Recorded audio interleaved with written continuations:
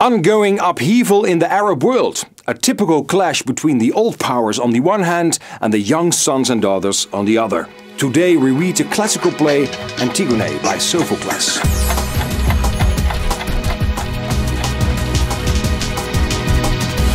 The Arab world is, as we speak, shifting to all new directions.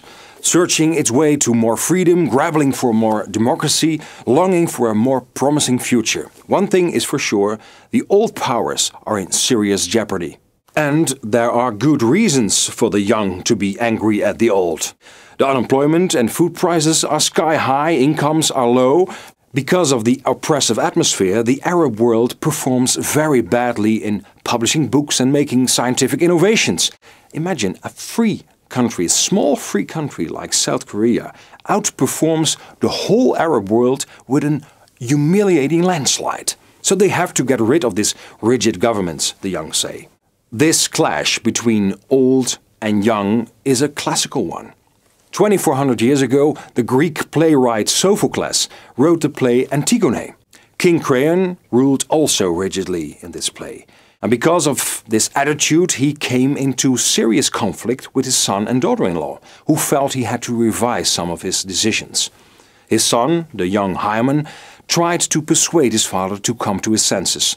"Father, listen to reason, to other opinions." But the stubborn King Creon couldn't be convinced of his misjudgments. "I am the boss, and I decide what happens. Who are you, you young people, to dispute my orders?"